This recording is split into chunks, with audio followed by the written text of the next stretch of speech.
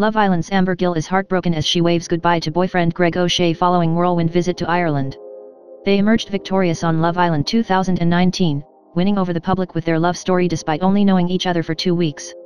And Amber Gill and boyfriend Greg O'Shea proved their relationship was only going from strength to strength in the outside world, with the 22-year-old beauty admitting she was devastated to leave the rugby player behind in Ireland.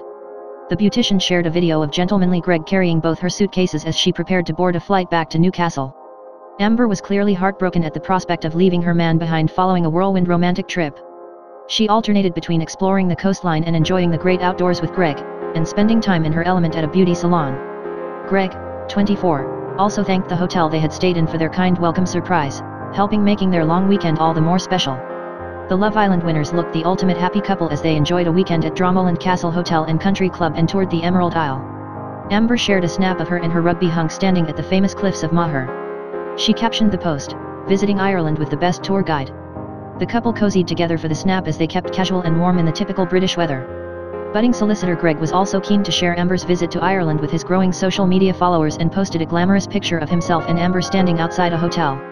Calling the beautician's trip to his native Ireland special, the pair's affection for each other was obvious, with Amber branding her bow as fit and lush.